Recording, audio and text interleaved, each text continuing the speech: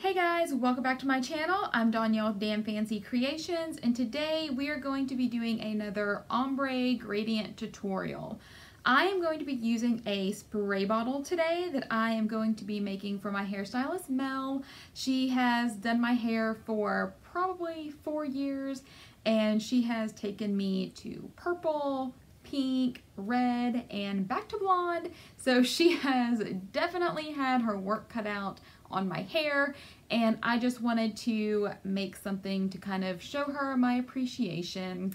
I did another tutorial on a pink ombre a few months ago that I completed using clear spray paint, but this time I'm going to show you guys how I do my ombres if I'm using the epoxy method. I typically use the epoxy method if I am using like extra fine glitters, because I feel that the epoxy method works a little bit better with super fine glitters because it kind of stays sticky a while, and you can always go back and kind of add a little bit more glitter if you see spots that may need it, instead of continuing to, spray clear spray and then add glitter. You just have a little bit more control with the epoxy. I still use my tea strainer, which I love for ombres because it really helps kind of, just put out a little bit of glitter instead of trying to pour or sprinkle from your hands. You have a little bit more control if it's all contained in the little tea strainer. I'm also going to be adding leopard print to the bottom, so I will show you guys how I do my leopard print with acrylic paint versus Mod Podge, because I know we all hate Mod Podge. And yeah, so that's pretty much what we're going to be doing. It's going to be a black to gold gradient with leopard print on the bottom spray bottle, and I really love how it turned out. So I know a lot of you guys struggle with ombre, so hopefully this video can kind of help some of you guys troubleshoot some issues that you may have been having. So if you're ready to see how I do this gradient leopard spray bottle, let's get started. So the first thing we want to do is start with a prepped tumbler, painted white. I do this for all of my cups. And then I mix some black mica into epoxy, and we are going to apply that to our cup. I decided to tint this epoxy black just to help give a darker background for the black glitter. I didn't want any of the white paint showing through any spots that may be thinner. So you are going to apply this all over the cup. Make sure you get the top edges, which I did tape off, and the bottom edges and the bottom of the tumbler. And then I smooth everything out with my finger just to make sure there are no spots that may be thicker than others or big globs of epoxy. And then I'm going to take my CCDIY torch and torch all the little bubbles out.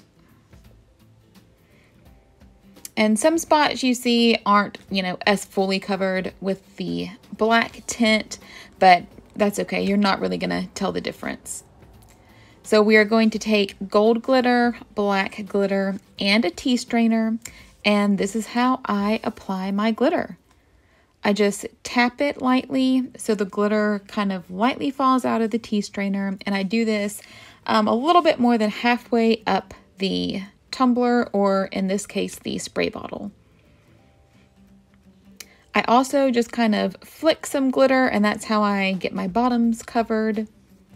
And after the glitter has soaked up the epoxy a little bit, then I will go around the bottom with another layer of the gold glitter. And now we're going to do the black, and it's basically the same concept.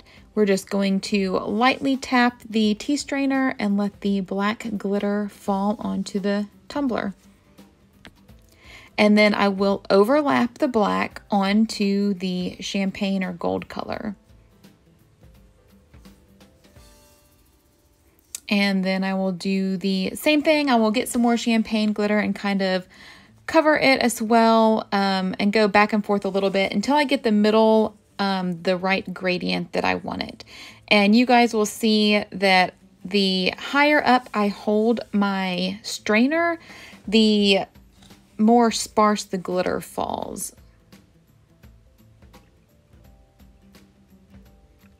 And then I'll go around and touch up any little spots that may need it. And then I will peel my tape off. And once the epoxy has cured, I will go around and brush off any excess glitter with a paintbrush, and then I will apply a clear epoxy layer to the tumbler.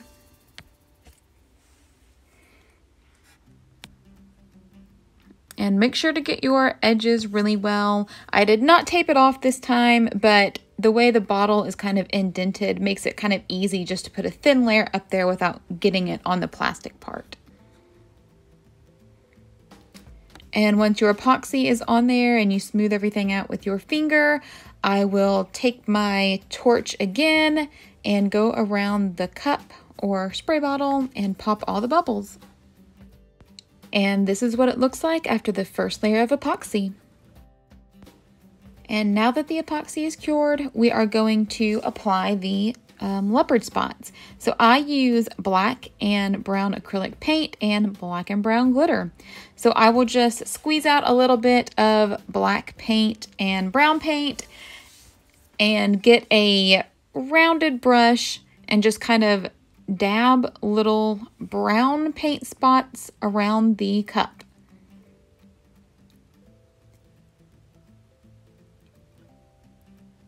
And once I kind of have them spaced out how I want, I will sprinkle on my brown glitter. And I like to use paint versus Mod Podge because the paint gives a little, obviously it's tinted, so once the paint dries, it's still going to look brown underneath, and you're not going to be seeing gold underneath. If there are any little bare spots, it will still be brown, so it gives it a little more coverage than regular Mod Podge.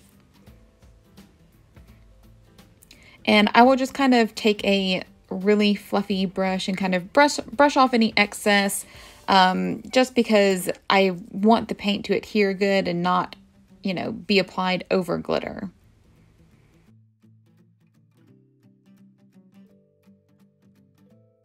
So once that has set for a minute or two, I will start to apply the black. And I just kind of dab random spots around the brown glitter. You don't have to have it in a certain pattern. I just kind of make little dabs.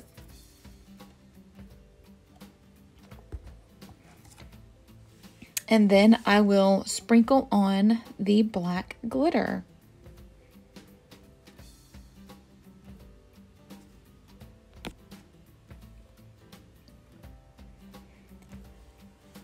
And once you have the black around the spots completed, then we are going to go in and make the individual little black swipes. If you look at leopard, some spots are just black, some are black and brown, so just switch it up a little bit. And it's the same thing. I just kind of go around and make little leopard print patterns.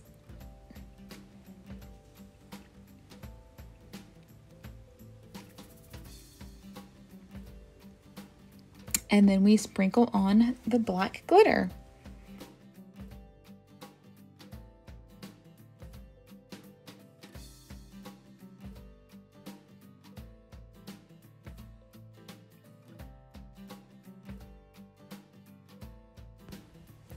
And once this is dry, I will brush off all the glitter, I will spray seal it, I will tape the edge one last time, and then put it on my turner for the final layer of epoxy.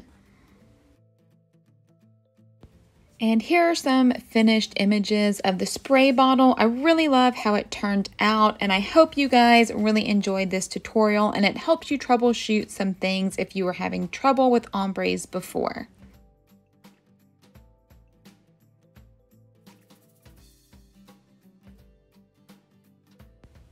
If you guys enjoyed this video, please be sure to like and subscribe.